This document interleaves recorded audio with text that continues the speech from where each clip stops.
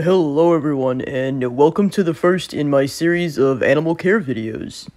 So today's video is about how to care for chickens, whether you're starting a chicken farm or you just want to raise a backyard flock. If you're just wanting to learn something specific, you can skip ahead to any of the timestamps listed here. So first I want to give a very brief introduction to owning chickens. So today, around most of the world, our society is industrialized and modern. These days, you can just go to the grocery store anytime you need meat or eggs. So why do so many people around the world still raise their own chickens? So everyone has their own unique reason for why they raise chickens, or why they want to raise chickens.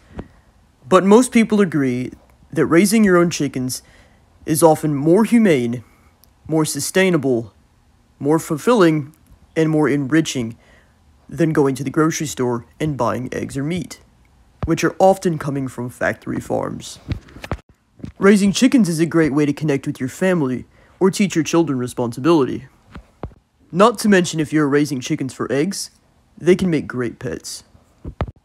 If you're not sure whether chickens are right for you and your family, keep watching this video and we're going to go over the ins and outs of taking care of chickens so you can see exactly what it's like to raise these wonderful animals. So let's talk about the different breeds of chickens and what they're used for. There are so many different breeds of chickens, it would be pretty difficult to list all of them here in this one video. However, I'm going to list some of the most common breeds that I see. Different breeds of chickens fall under different categories, some of which include meat chickens, egg-producing chickens, and exotic designer breeds. Some of the most common egg-laying breeds include Leghorns, Americana, Rhode Island Reds, Plymouth Rocks, Orpingtons, Australorps, Delawares, Sussex, Wyandotte, and Sulkies. It's important to note that different breeds produce a different number of eggs. Some chickens lay more, some chickens lay less. Some chickens lay eggs for longer in their lives, whereas others stop producing eggs sooner. It's a good idea to do some research on which breed you think is best for you. If you're looking to raise chickens to produce your own meat, here are some of the breeds that I notice are most commonly used for that purpose. Cornish, Plymouth Rock, Rhode Island Reds, New Hampshires, Brahmas, Black Jersey Giants, Buff Orpingtons, Delawares, Black Australorps, and Sussex. Note that any chicken you buy that is labeled as a broiler chicken is designed to be raised for meat. Many of the breeds that I listed here come in different colors and varieties. If you're looking to raise chickens for both meat and eggs, several of the breeds I listed are great dual-purpose chickens. While you're looking into and trying to decide which breeds of chickens are best for you and your family, you can find some pretty great resources out there on each breed, their temperament, hardiness, how much they produce in terms of meat or eggs, so on and so forth. Different breeds have different traits, and they each have their own pros and cons. Now let's talk about feeding and watering. Chickens are naturally omnivores, which means their diet consists of both plants and animals. Unless you plan on pasture raising your chickens 100% of the time, your chickens should be fed every day. There are plenty of different brands of commercial chicken food available at local feed stores. Different varieties of commercial chicken feed serve different purposes. For instance, some feeds are specifically designed for raising meat chickens, whereas other feeds are specifically designed for egg-laying hens. Likewise, some feeds are just for chicks. If you don't want to raise your chickens off of commercial feed, You can also feed them a fresh diet with things like table scraps, crickets, and mealworms. Or you can even mix all of these things together to give your chickens a good variety in their feed. If you're giving your chickens table scraps, just make sure what you're giving them is okay for chickens and not toxic. If you do plan on pasture raising your chickens, it's a good idea to take a look at where you're going to be running your chickens. How much land do you have? And how much of that land is going to be used for your chickens? What kind of plant life do you have on this land? Are there going to be enough bugs, grass, forages, etc. for the number of chickens you have? These are great things to take into consideration when you plan on pasture raising chickens. It's also a good idea to rotate your chickens to different areas of land every now and then. Pasture raising chickens is a very holistic method of feeding your chickens and raising your chickens. It can be very beneficial for both the chickens and the land they're grazing on. However, this is not a method that entirely takes care of itself. Remember to check on all of your chickens every day to make sure none of them are losing any weight, and check on the area where they're grazing and make sure that that land isn't being overgrazed, just as you would with any other livestock animal on pasture. There is no one-size-fits-all for feeding chickens. Something that works for someone else and their birds might not work for you and your birds. Just like the process of choosing a breed, deciding what to feed your chickens should be done through some consideration of what would be best for you and your birds. Now, regardless of whether you want to feed your birds off of pasture, off of commercial feed, or off of fresh foods, there are some things that all chickens will need. No matter what kind of chickens you're raising or for what purpose, all chickens need grit in their diet. Grit should be provided every day, free choice. Grit can be purchased through commercial sources, or there are some recipes to make it yourself. Grit that is intended for chickens is essential to their diet. Without grit, a chicken could suffer from impaction or, sadly, even pass away. If you're raising your chickens on pasture, you might be lucky enough to have natural grit in your pasture soil. This is great to have.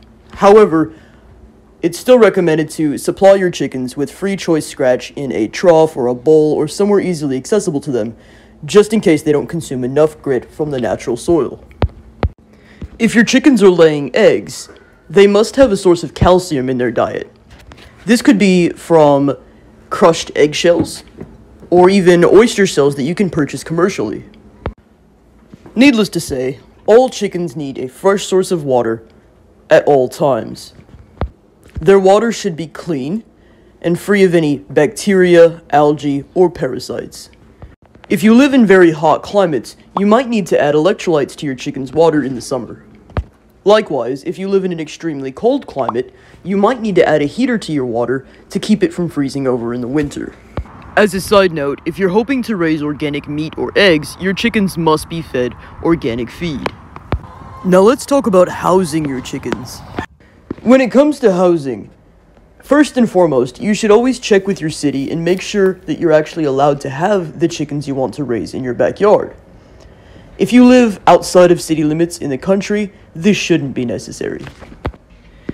If you want to raise chickens in your backyard and you do live in the city, after you make sure it's legal to have these chickens, it's still a good idea to go to your neighbors and see how they feel about it.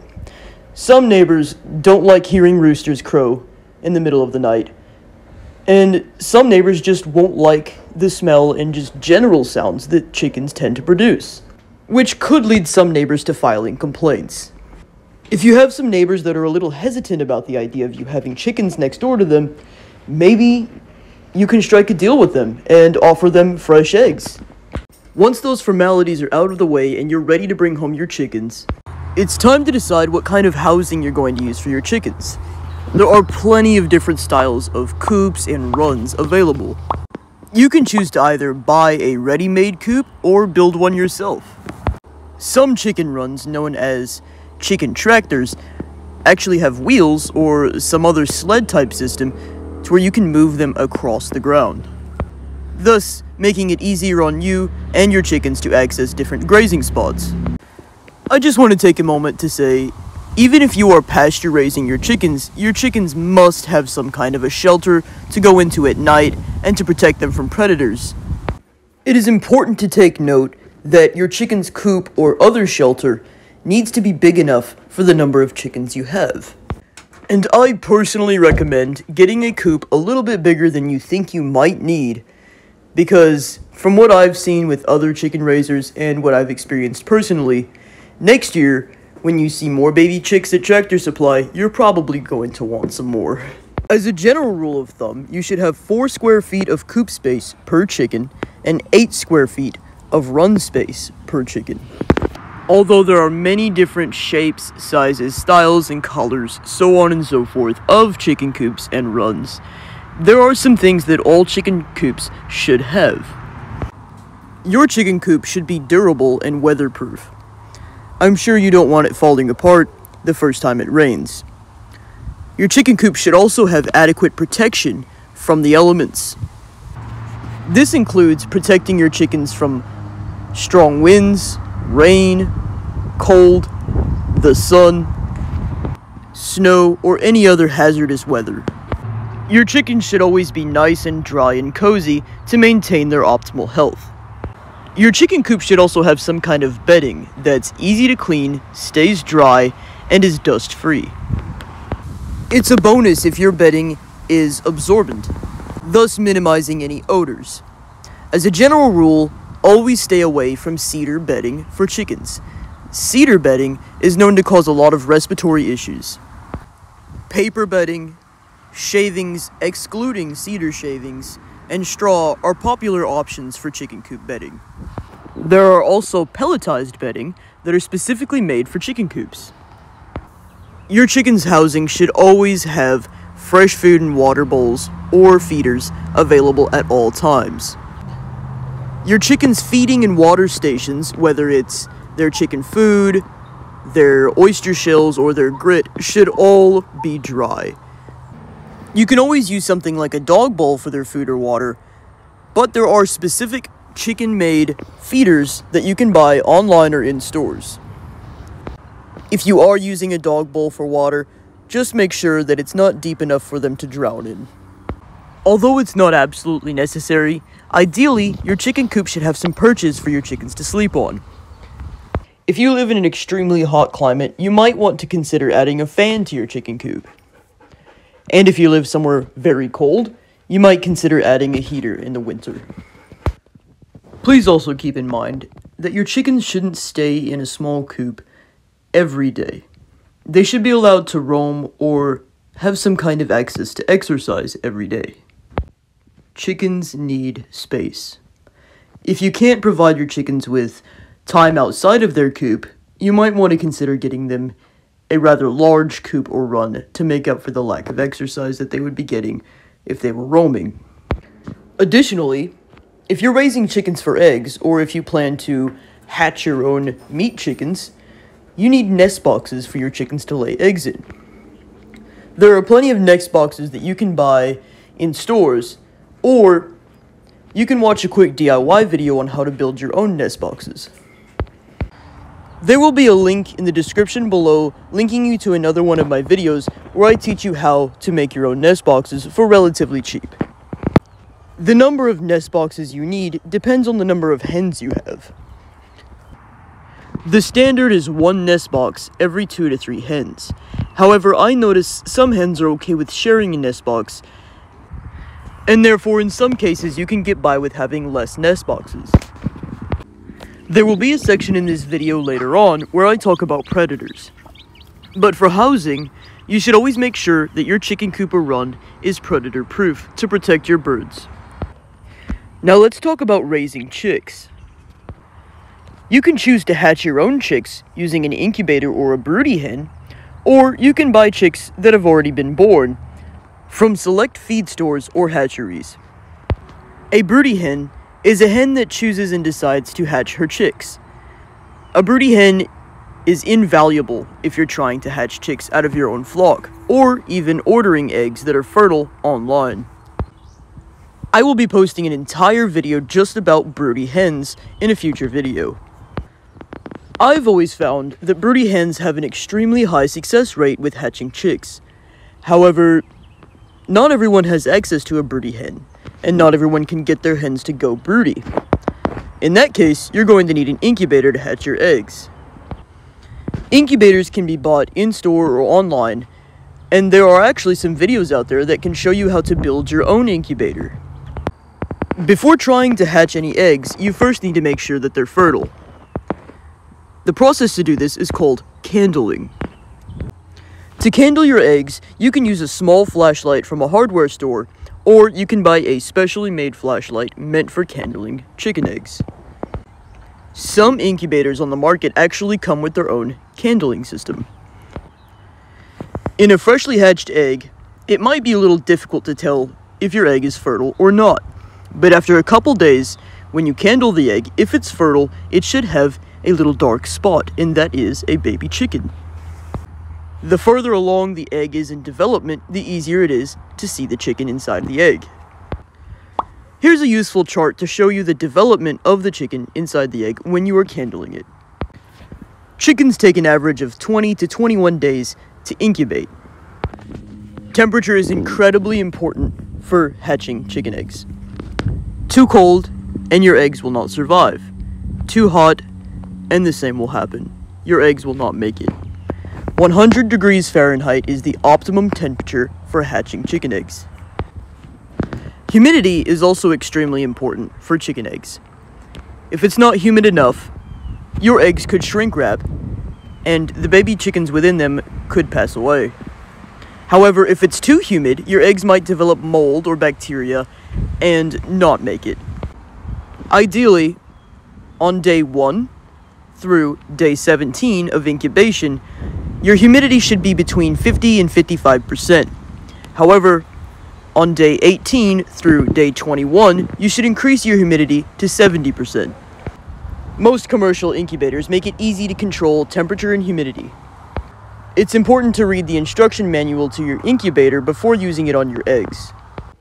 In regards to broody hens are very good at controlling the humidity and the temperature of the eggs they're sitting on.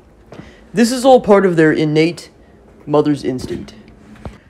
However, sometimes broody hens have trouble regulating the temperature and the humidity of every single egg they're sitting on, especially if they're sitting on quite a few eggs. It might be good to add a humidity gauge and an outdoor thermometer to your broody hen's nest so you can keep a closer eye on things. Once your chicks are all completely hatched, you can lower the temperature to 95 degrees. Once hatching begins, the baby chicks will create a small hole in the egg known as peeping. Once your chicks start peeping from their eggs, it's important to leave them alone. If you try to help them out of the egg, you might cause them to pass away unintentionally. The blood vessels inside the egg that are attached to the chicken still haven't dried up yet in this process. Once the first peep is made, most chicks hatch within 5 to 7 hours, but some chicks can take up to 24 hours to completely exit their shell. Once the chicks are completely dried off after exiting their shell, you can move them into the broodery. After they've all hatched, the broodery is where your chicks will stay until they're old enough to be moved outside. If it's at least over 50 degrees Fahrenheit outside, your chicks should be ready to go outside as soon as 6 weeks old. If it's pretty cold outside, below 50 degrees Fahrenheit, you might want to keep your chickens in for a bit longer. You can make a cheap and easy broodery out of a large Tupperware bin, or you can buy a bin specially for chicks from your local feed store. Just make sure if you're using a plastic bin that it can't melt under the heat lamp. Speaking of heat lamps, chicks need a heat lamp or some other form of heat to keep them warm until they're 6 weeks old and ready to move outside. There are different kinds of heat lamps available in stores for different purposes. But for your chicks, you should always use a heat lamp that is designed for baby chickens. A reptile lamp may not be suffice, or a workshop lamp may be too hot. At first, your broodery should be at 95 degrees Fahrenheit. After the chicks are 1 week old, you can gradually start decreasing the temperature by 5 degrees each week until you hit around 55 degrees Fahrenheit or 60 degrees Fahrenheit. If your chicks are too cold or too hot, they may not survive. If you're using a broody hen to hatch eggs, you can also let her raise the chicks. Mothers are usually very good at this, so long as you provide them with the right enclosure. Regardless, you should be feeding your chicks a medicated starter feed meant for baby chicks. Needless to say, it's important to always provide fresh water to your baby chicks. It's highly recommended that you use a specialized chicken waterer to do this. If your chicks jump in the water and get wet, they could either drown or catch cold and pass away. The bedding you use for your baby chicks, just like your adult chickens, should be dust-free and you should avoid cedar. It is also important to note that the placement of the heat lamp should not be too high from the brooder, but not too close to the ground. If the heat lamp is too close to the bedding, it might fry the baby chicks or start a fire. Once your chicks are in the broodery, you can handle them every day to make them more docile as they grow up. However, don't keep them away from the heat lamp for too long. All chickens can be pretty messy.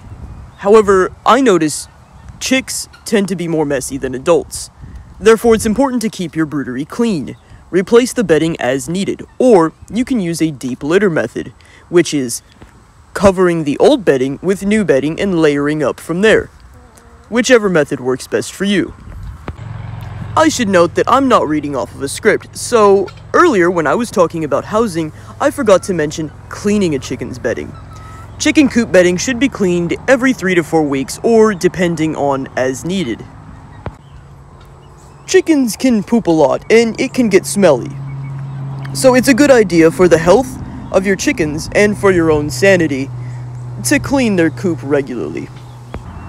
Disposing of dirty bedding for a large chicken coop can be pretty difficult if you don't have a manure disposal system, such as a compost, or someone who comes and picks up your chicken manure and old bedding for free to use on their own gardens. However, if you're lacking these two options, you can always dispose of your old chicken bedding much like you would lawn clippings or when you rake up leaves. Never cleaning your chicken coop, or not cleaning it regularly enough, can cause a lot of issues, such as parasites, respiratory infections, or diseases of the feet and skin.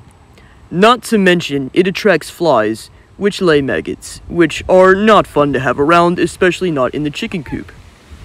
While chickens sometimes eat maggots, it's really not good for them, because sometimes flies and maggots do carry diseases of their own. Not to mention, an excessively dirty coop is also hazardous for you and your family to walk into. Chicken manure that is allowed to sit for long periods creates a toxic dust that could make you very sick. So it's a good idea to keep your coop clean as much as you need, or every 3 to 4 weeks.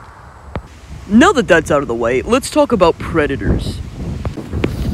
Predators can be a huge threat to your birds, and there are many people who lose chickens to predators. It's a very common issue. The best way to deal with predators is to prevent predators. This is true for all animals that you keep. The best action is prevention. Your safest bet is to make sure that your enclosures are predator-proof before putting your birds in your coops or runs. That way, if something about your predator-proofing isn't quite working right, you have time to fix it and prepare it before the birds are introduced to the coop. It's a good idea to do some research on what kinds of predators you have in your area that often prey on chickens. Do you live in the city and your biggest concern is raccoons or maybe coyotes? Or do you live in the country, in the mountains, and your biggest concern are bigger animals like bears or mountain lions? Depending on what kind of predators you have to worry about in your area is what determines what kind of predator proofing you need to make in your own coop. A lot of predators will try to tear through chicken wire, and most of them can rip through chicken wire. So it's a good idea to double layer your chicken wire with something stronger, like galvanized steel. Some predators like to dig under coops if they can't break through the fencing. That might be another problem for you. In this case, I recommend digging under the perimeter of your coop and laying down some kind of barrier under the perimeter, such as cement or maybe a foot or two of extra fencing underneath the ground. Now, some predators, if they can't break through the fencing and they can't dig under, they will try to climb the fencing to get over, such as raccoons are pretty big on this. In that case, your chicken coop or your run needs to have a strong and sturdy roof. Not only will it keep out climbing predators, such as possums, raccoons, so on and so forth, it will keep out hawks. Hawks are major threats to chickens. Having a sturdy, durable netting on top of your coop, or fencing on top, can keep these predators away from your precious birds. Another predator that a lot of people don't talk about, or should I say predators, are cats and dogs, especially if you live in the suburbs and you're trying to raise backyard chickens. Loose cats and dogs pose a very serious threat to livestock animals. Dog and cat lovers out there might find it shocking to hear that dogs and cats are responsible for a lot of chicken-related deaths, especially when these animals are untrained and left to roam around neighborhoods. Just like wild predators, dogs and cats have a hunting instinct. So even if you don't have to worry about big predators in your area and you live in the city, it might be wise to consider predator proofing with dogs that are loose in mind. Now, if you have the means to do so, you might also consider getting a dog of your own to protect your chickens. Now, this dog would be a livestock guardian dog. However, do make sure that your livestock guardian dog is trained around chickens. Plenty of times, livestock guardian dogs don't really know how to behave around chickens. They're more bred for protecting goats or sheep or cattle. So you have to teach your livestock guardian dog that chickens are to be protected, not killed. There are plenty of deterrents you can install to keep predators away from your animals. You can install motion-activated lights, sound systems, so on and so forth. Dealing with predators when you have livestock animals really is a topic in and of itself. I do plan on posting a longer video just about predators and livestock at a later date. Now, I know this is a long video, but the knowledge is worth it. Next, let's talk about some common illnesses that your chickens can suffer from, or even your baby chicks. Now, this is not an all-inclusive list. This is simply some of the most common illnesses that chickens, whether it be backyard chickens or farm-bred chickens, suffer from. Now, I'd just like to point out, I am not a veterinarian in no way, and I have not been trained by any veterinarians. This is simply a list of some of the most common issues that backyard flocks or farm-raised chickens suffer from. I cannot give any treatment advice, nor can I post any remedies for all of these illnesses. However, in a future video, I do plan on making something in regards to natural remedies for minor injuries or illnesses that chickens may suffer from. However, if you think your chickens are very ill or if they're injured, you should always consult with a veterinarian instead of YouTube. Although money may be tight, you have to kind of decide for yourself. Would you like to pay the vet bill to make your chicken better or risk losing your bird? Now, to save time, I'm also not going to be discussing all of the individual symptoms for each of these diseases. I think that might end up being a 30-minute video in and of itself. However, the most common illnesses that I noticed that you should be aware of and you should be on the lookout for include coccidiosis. Yes, I had to look that one up to see how to pronounce it. Marek's disease, Newcastle disease, avian influenza, bronchitis, pneumonia, smallpox, salmonella, fowl cholera, and chicken respiratory disease. Some of these illnesses are actually transferable to people. And likewise, if you're sick, you could also potentially get your chickens sick. These are simply 10 of the most common illnesses that I've seen other people having with their birds, and in general on Google searches, the most common issues that chickens suffer from, whether it be viral, bacterial, or through poor hygiene. It's important to note that chickens can suffer from a variety of illnesses. As I said, they can be viral in nature or bacterial, fungal, or they can even be caused by injuries, such as an infected wound or even myiasis. Sometimes we get sick and we can't help it. Sometimes our animals get sick and we can't help it. However, the best steps to take are preventative measures of making sure your birds have enough space, making sure that their spaces are clean and tidy, making sure that their food is not spoiled or moldy or anything like that, and making sure they have very clean water. Limiting your bird's contact with other animals can also prevent illnesses. However, if you're dealing with a sick chicken, or if your chicken gets sick in the future, it's important to not beat yourself up over it. Chickens are very sensitive animals, and sometimes these things happen. Raising chickens is very rewarding, but it's not easy. And especially when you're first starting out, you're bound to have some mishaps. However, don't let this dishearten you or discourage you. The best thing you can do if you have a chicken that gets hurt or sick, or if you just in general have some kind of a bump in the road with raising chickens, the best thing you can do is to identify your mistake, learn from it, and do better in the future. Don't give up. I promise it will be worth it if you do not give up. Raising chickens can be pretty stressful, especially if you're new at it. But a few years down the line, things will get a lot easier, you will get more informed, and eventually you'll be able to identify some of these issues that come with chickens on the spot.